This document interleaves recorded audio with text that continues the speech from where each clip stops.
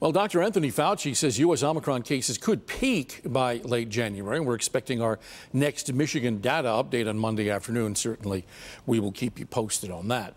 In the meantime, flight cancellations continue to cause holiday travel headaches.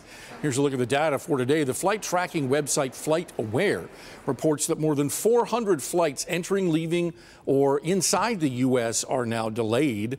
More than 2,300 U.S. flights are canceled today and include 122 at Detroit Metro Airport. For days, the Omicron variant and the weather issues have been causing staffing problems at the airlines. And a quick note, AAA has a service to keep impaired drivers off the roads for the new year.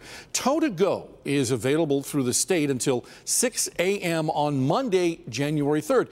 And when called, a tow truck transports the would-be impaired driver and their vehicle to a safe place within a 10-mile radius. It's all free, yet AAA does ask this should be treated as a backup plan or, last-ditch effort. Tow2Go has removed more than 25,000 impaired drivers from the road since 1998.